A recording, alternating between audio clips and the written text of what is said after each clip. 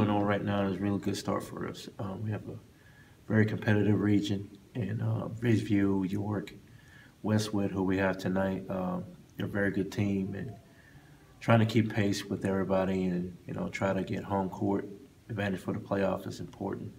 I think some of the guys from off the football team are starting to turn the corner a little bit right now, and Malik is playing really well along with Jakari and J. Mike. I think everybody is just starting to hit their stride a little bit, so I'm really happy where we're at.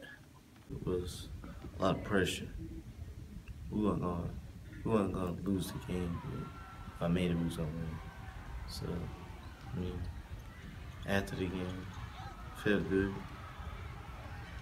Led my team to a win, we undefeated in the region. So that's good. We tied at first place.